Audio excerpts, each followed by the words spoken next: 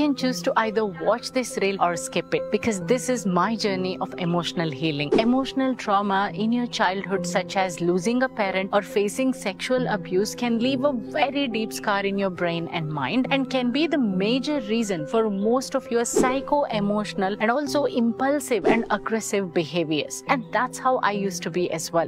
While the society or even your own family and friends will fail to understand or see through your pain patterns, it becomes your personal responsibility to recognize those trigger points and work towards healing them. One of the techniques that yoga provides, which has helped me, is Bhakti Yoga. In the 18th chapter, 62nd shloka of Bhagavad Gita, Lord Krishna says, Tameva sharanam gacha sarva bhavena bharata tat prasadat param shantim sthanam prapnoti shashvatam. Based on this, I have been practicing every day for 10 minutes a strong visualization practice where I surrender all of my pain, anger, negativities and insecurities at the feet of God. I pour all of my heart and mind into this visualization.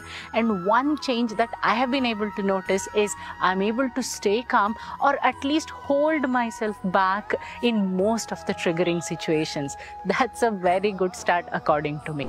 Well, how do you handle your trauma? Let me know in the comments and let's talk about it.